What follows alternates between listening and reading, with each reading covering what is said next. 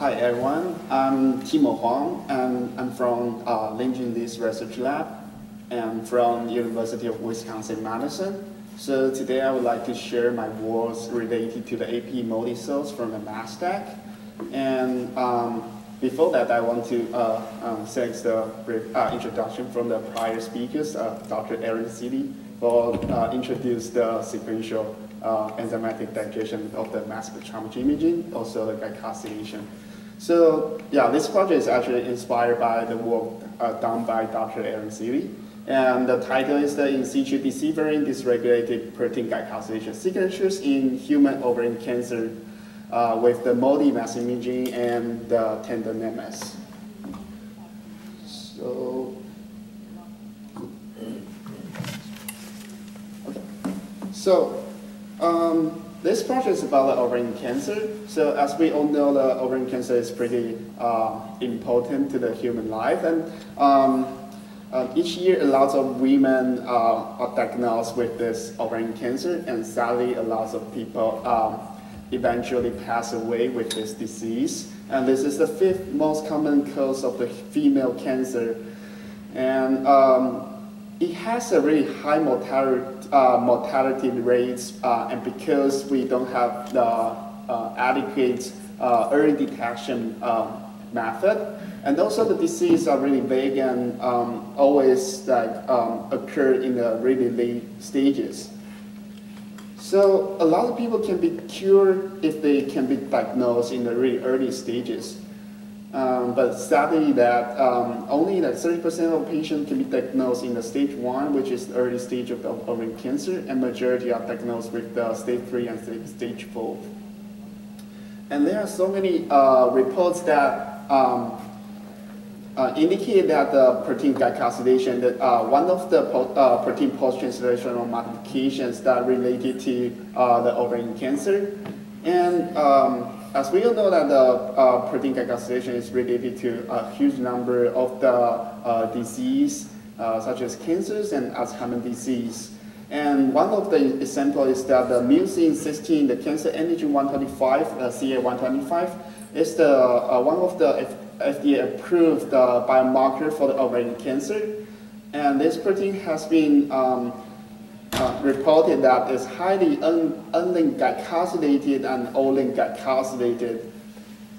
But this biomarker is not really accurate. Only 20% of individuals who test positive with the CA125 have eventually been diagnosed with the ovarian cancer. So we need to find other type of the cancer biomarkers to improve the diagnosis of the ovarian cancer. So in this project, we have the hypothesis that the protein glycosylation is related to the ovarian cancer tumor. And so we will anticipate to see the protein glycosylation showing differently in the tumor region and the adjacent normal region.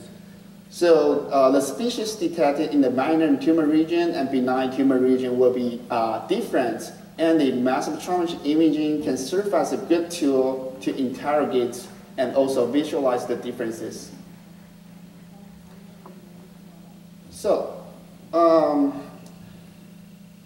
this project is about glycoproteins, but there's some technical limitation about the glycoproteins because the intact glycoproteins are really hard to be directly profiled because they are really large and really hard to be ionized. And also they're showing relative low abundance in compared to other proteins or other species. So we are thinking that glycans and peptides might be a good starting points for us to reveal the structures and spatial localization of the glycoproteins. So in this project, we would use both the glycosides and protease to release the glycans, and also the smaller sequence peptides to collect the chemical toolbox to understand the ovarian cancer. So here comes the workflow of our projects. So we collect many ovarian cancer FFP tissues. So we need to first treat the tissues with the antigen retrieval step. We need to cook the tissue slide to unfold the proteins to make the enzyme reach to the proteins to make the digestion. So we also we did the sequential enzymatic digestion. The first layer we use is glycosylase, the Penghsuan, to release the unlinked glycans. So we clip the unlinked glycans from the asparagine residue on the peptide backbone, and then we did the first round of the imaging, the glycan imaging, and the second when we finish the imaging round, we wash away the species and do the second round of the protease, like trypsin, to digest the proteins into the smaller sequence of peptides and do the peptide imaging.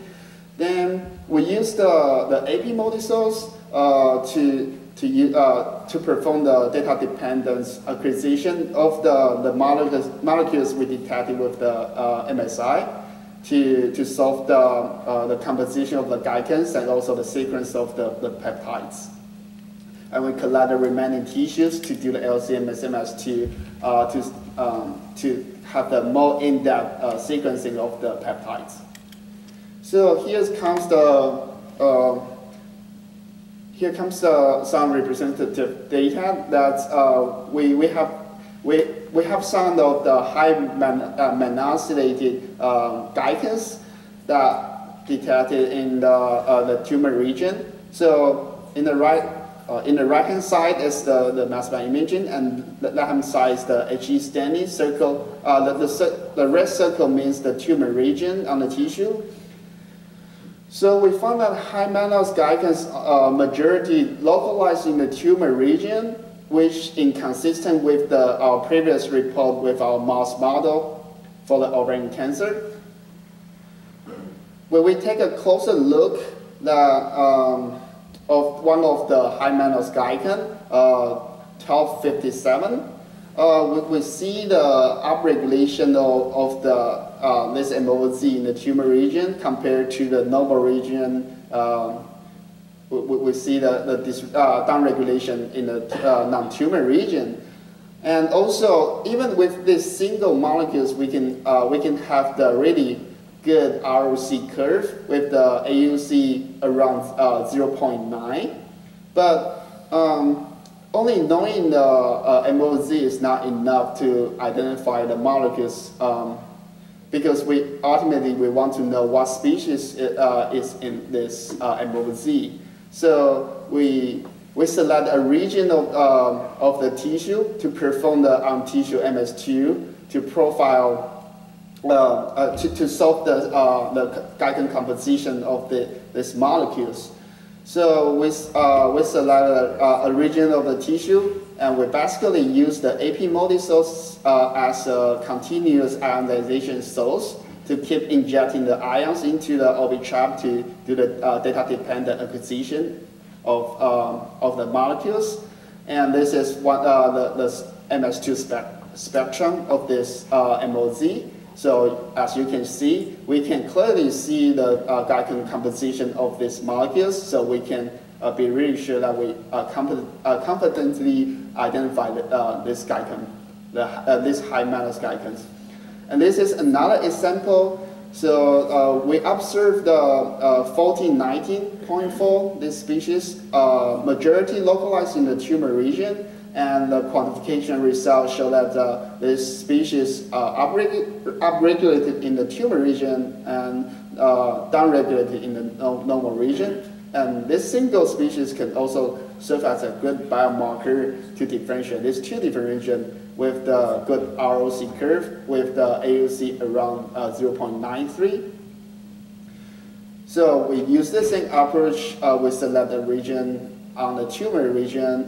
We select a tumor region to use the AP multi data dependent acquisition to characterize this MOZ, and we can see the glycan composition can be easily solved, and we can see each glycan residue. So we also perform the peptide imaging So we apply the trypsin to digest the proteins into the smaller peptide sequence, and we find several different peptide sequences, also majority localized in the tumor region, and they are downregulated in the non-tumor region. And we use the LC-MS result to putatively identify these peptides. So in the future, we will use the same approach to on tissue data-dependent acquisition to profile those peptide sequences.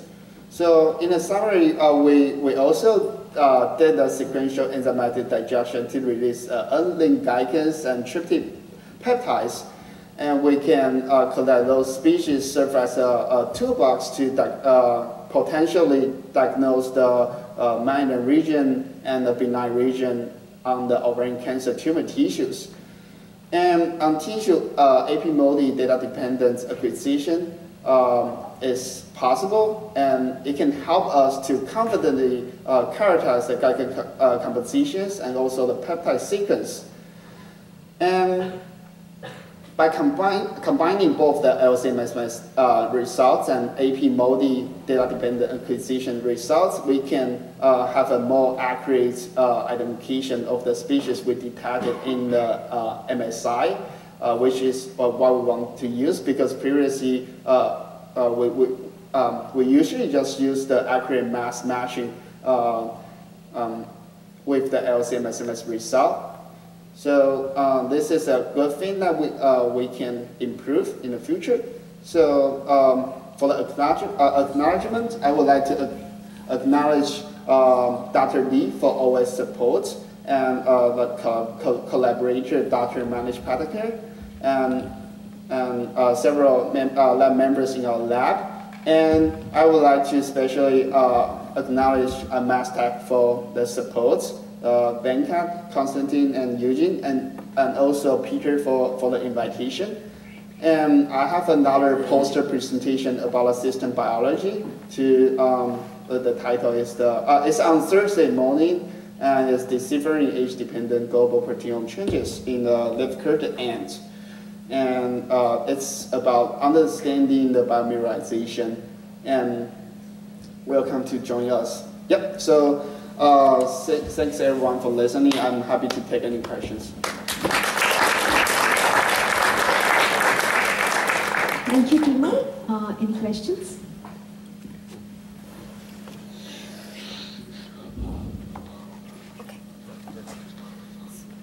So I have a very quick question. So how comparable your LCMS peak numbers with the MALDI side of peak number for the peptide, as far as the coverage or numbers goes? The pin number? The peak numbers, I'm saying for peak your numbers. digestion, right? So you get from MALDI side and get from LCMS side.